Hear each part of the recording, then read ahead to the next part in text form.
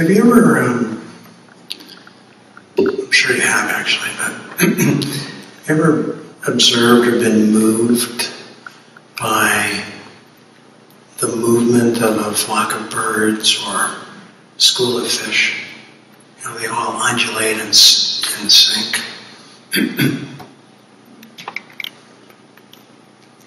What is it that synchronizes their movement? You know, what is it that connects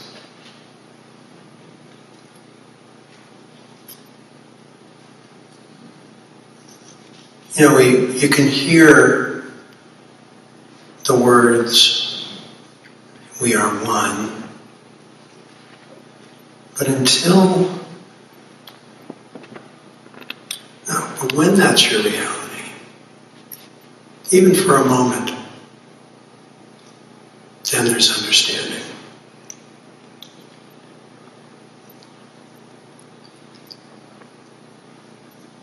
It's not a belief or a concept, but it's an actual kind of revelation, a recognition.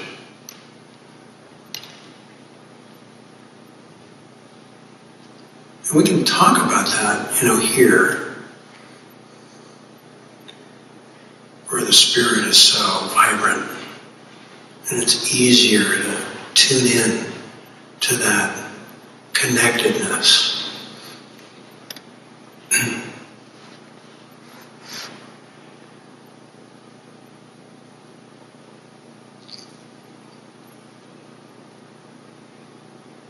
But how can we stay, or how can we allow that to be the foreground of our perception so we don't get caught in the beliefs and the dogma and the concepts about it? You know?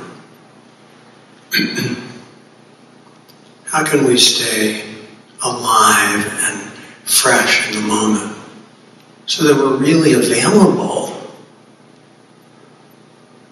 to connect, to recognize the connection that we are with everything? That oneness, that presence, that divine nature, if you will.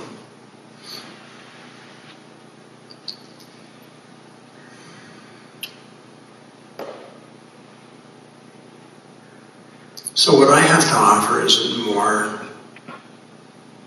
to fill your head or to cause more grasping, but really more just to find out, how do you arrive here right now? How do you find this moment? How can you be available and even vulnerable to or intimate with being right here?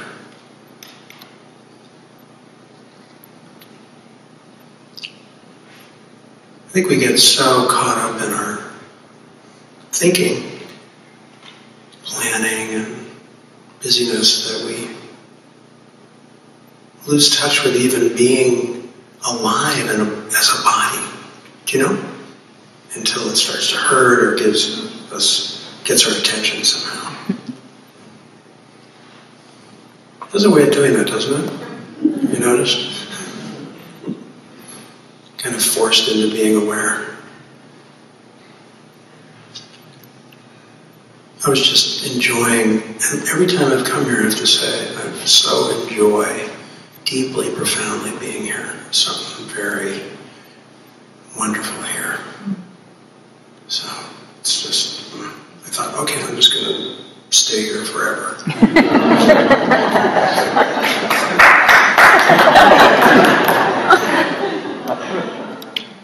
Little hut out in the back.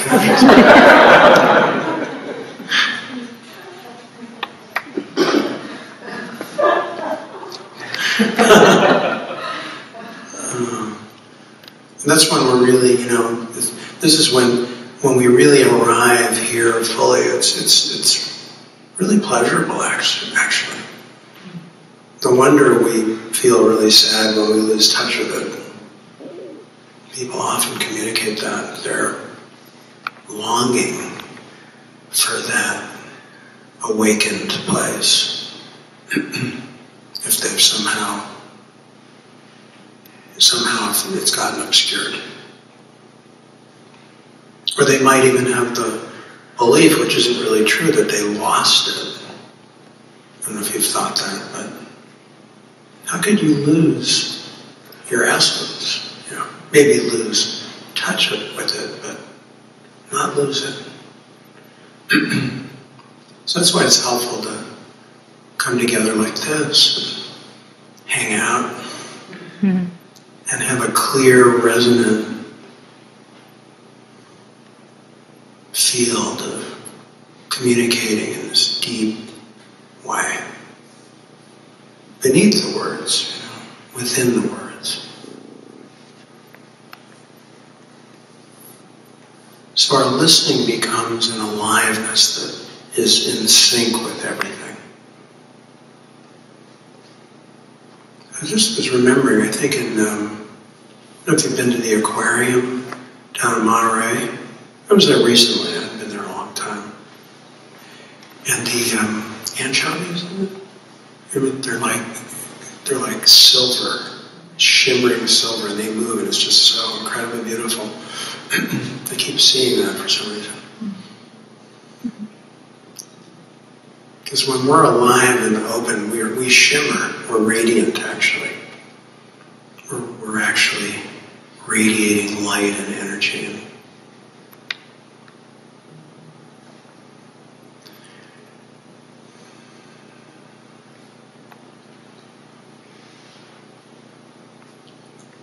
So there's really nothing to understand or figure out or fix or get rid of. Fundamentally, it's really more a surrendering, if you will, or a letting go, or an opening to, a welcoming. And in the process, noticing how there may be conditioning or defensiveness that keeps us from it, ironically from what we want. It keeps us from feeling fulfilled or happy. No blame, of course, about that. Only compassion and forgiveness, really, so that the heart can heal and open and the light can shine again. So we bring awareness to that, to the unconscious part, the sort of dark side, if you will, where we've been programmed or conditioned or learned somehow to defend against or push away from, or to even try to grasp something, to try to hold on to something. People often have an awakening or an opening, and they want to hold on to it. That's understandable, of course. But freedom is no holding. The absence of holding, the absence of believing, actually.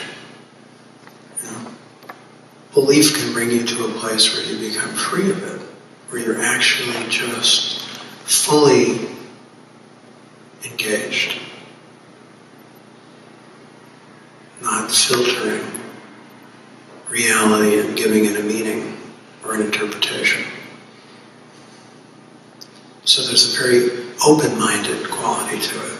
Zen mind, it's been referred to, or beginner's mind.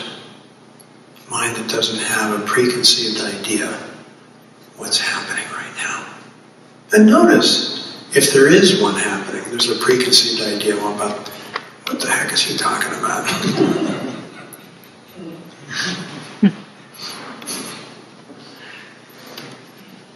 Or whatever, so projection or judgment or interpretation. And just notice that's what that is. Is it true? Is it real? No, it's just it's just a construct. It's a fabrication in a way. So when those filters start to fall away or dissolve, we find ourselves in this closeness, this intimacy. Really, it can even be a love. It can feel like this beautiful, high-level open-heartedness. And we realize that we're all connected. And I think that I'm sure you all know that when times are rough or difficult or there's a lot of suffering, that ultimately the most important thing as a human being is love. It's the most important thing. Or you're with a loved one who's on the way out. And the only thing that's important is the love, nothing else, right? We find that out over and over again. But do we really know how to listen to ourselves? Because I think so many of us grew up feeling unseen and unheard. When I was growing up, the slogan was, children are to be seen and not heard. I'm not sure they were even seen, but...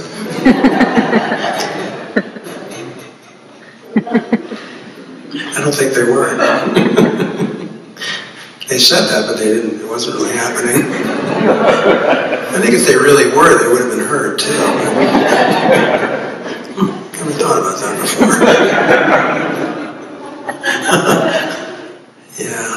But that's what we need. To open up, to heal.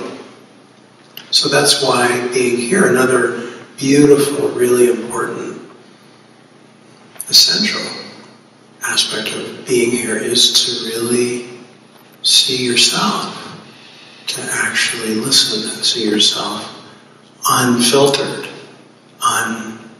unjudged, uncompared, just fully, authentically, as you are perfectly now.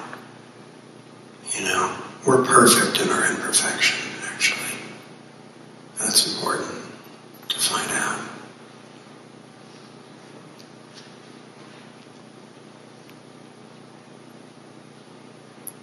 So, and when we can really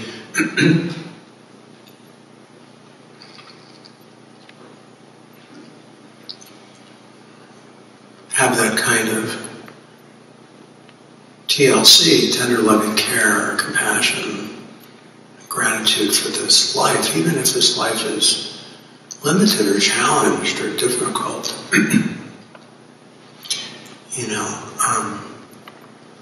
We begin to appreciate more deeply the richness of each moment, the miracle of this life. And then we can really feel and connect with each other.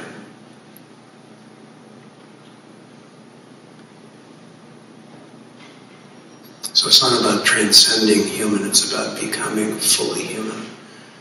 That's what I meant with when I wrote the title, came up with the title for that book, Ordinary Freedom. It was really, that was it. It was integrating the absolute with the relative, the divine with the ordinary. And that's how it works. That's how we transform.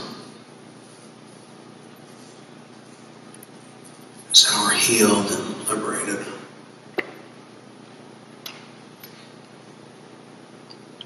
And that knowledge or that wisdom, the way, is within you already. So it's something that you have to learn outside of you. It might be helpful to have some mentoring or some hints, of course, but the actual roadmap, the compass for that is a built-in. It comes with the whole thing. So how do we find our way? How do we tune into that so that we can find our way? And that's all I'm really talking about, is how to tune into that. You hear the words a lot, awakening and all, enlightenment and that kind of stuff. Well, what's that really referring to? What's that really referring to? Well, it's just, what it's referring to is just recognition of this fundamental energy, fundamental presence, aliveness that we are. And then when it becomes conscious, it's really obvious. It's like, that's it. That's it. You can, it's just like, oh, wow. And it's like a kind of aha. It really is. It's awe. Ha.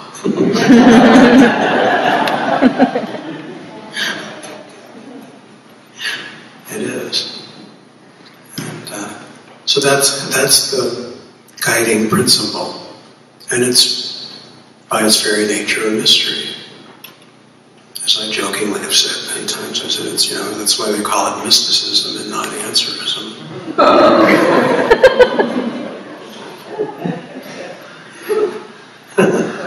So, what wants the answers often is something that's still wanting to feel secure and be in control, which is just our human nature, and that's instinctual and understandable and forgivable, actually. But it isn't really in control, and it knows that. That's why it's so insecure.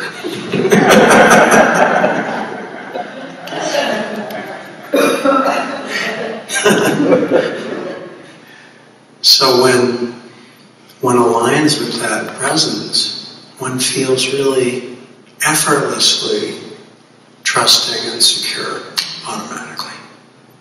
And it can feel like you're being guided, like you're being held, like you're being nurtured, loved, all those things. When I was 16, I had an awakening. I didn't know what happened to me, actually. I wasn't religious, actually. I wasn't religious at all. But ever since then, there was the guidance that was just there.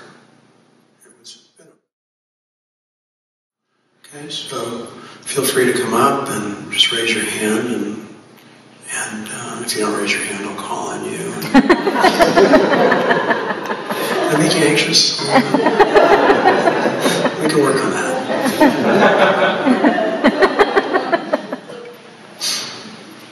I'm a tease, that's what my mother used to say. And I also want to say something else. You don't have to come up. You don't.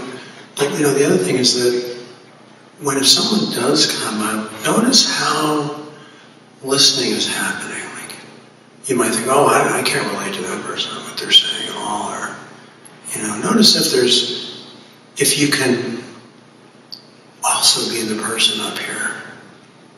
Because the truth is, the way this works here is that we're all really tuning in and transforming together. That's really what's happening.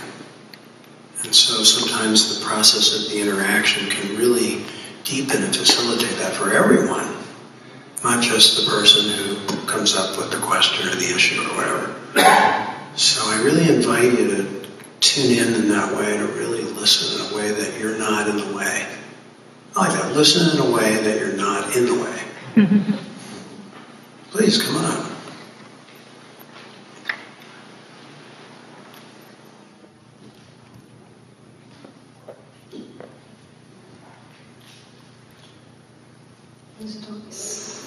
Okay. Yes and no.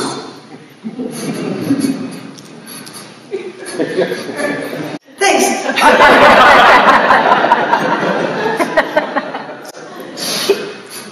So I can answer both sides of that. It's a great question, and it's important, but what I like to say is that as long as when you're identified as a doer, then there are things you can do. And that's fine. And when you're not identified as a doer, you won't be doing anymore, but things will be happening. So you don't have to worry about this. People say, well, how do I do non-doing? What can I do? Well, do whatever you want. Meditate, do therapy, go to yoga, stand on your head, whatever. There's many things, so many things. Do they help? Do they not help? I mean, I think that where people get caught up often in this discussion is, well, let me simplify it, really simplify it. I like to simplify everything. If what you apparently are doing creates a kind of holding or a contraction, then that's in the way.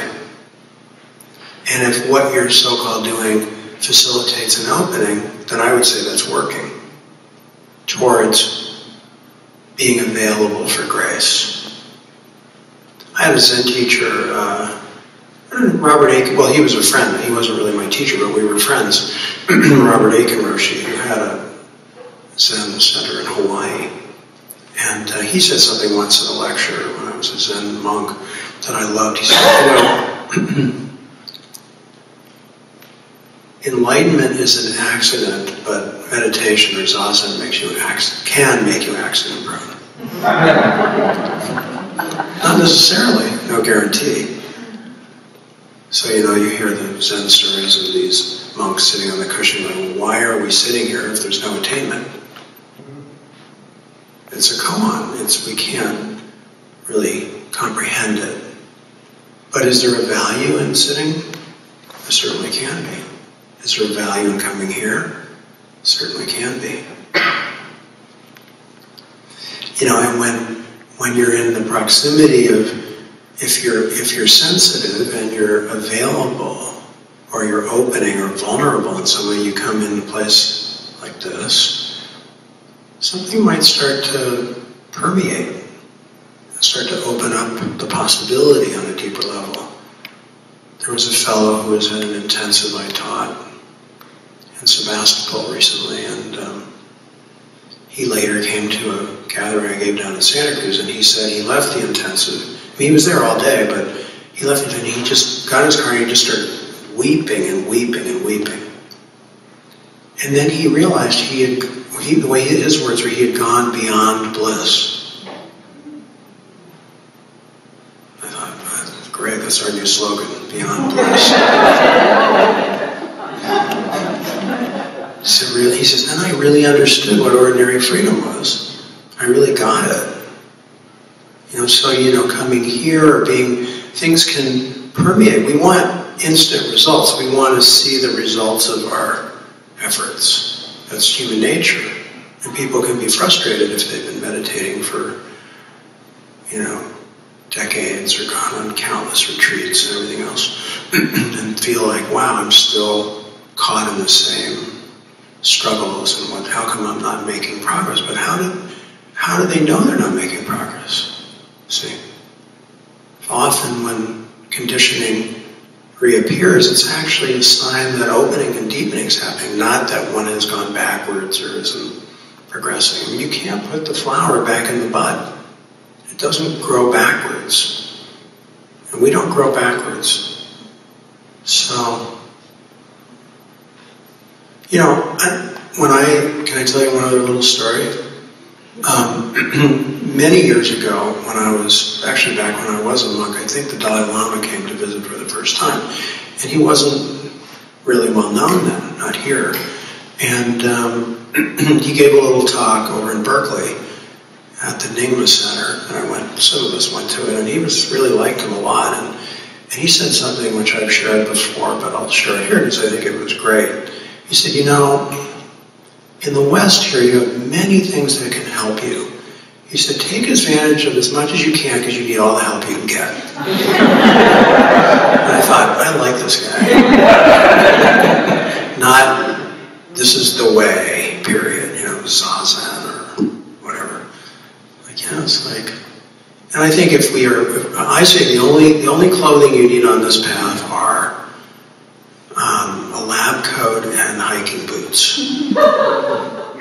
Lab coat because you're a scientist in a laboratory and you're observing the unknown, and also hiking boots because you're exploring unknown territory. And if you have that attitude, then there's no problem about doing. There's finding out how it works, is letting it be revealed. And then because the truth is within us and it's self-evident. It isn't based on a belief. It isn't even in the realm of belief. It's beyond belief, way beyond belief. So I think it's fine to do anything you want, try anything you want, see what happens. Be curious and willing to have your paradigm fractured or dissolved or unraveled. And I meet people all the time whose paradigms have unraveled. If I'm with people and they have an awakening, and it's like, what? They didn't even know this was possible. But you're tuned in, I can feel that. You've got you know what we're talking about here. So if you can tune into that, yes, then the bottom line is, yes, it's just awareness of presence. Awareness of the divine or God or whatever you want to call it, right? It's just, that's it. That's fundamentally all, and there is nothing to be done. That's true. So, yes, that's also true. You're welcome. Thank you so much. Sorry I couldn't hear you very well.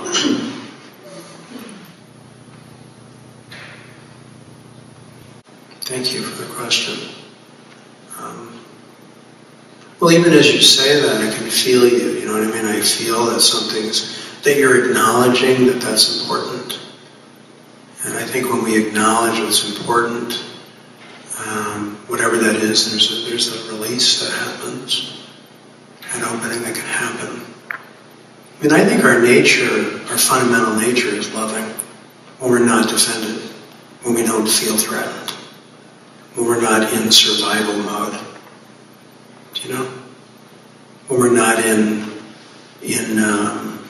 acquisition mode,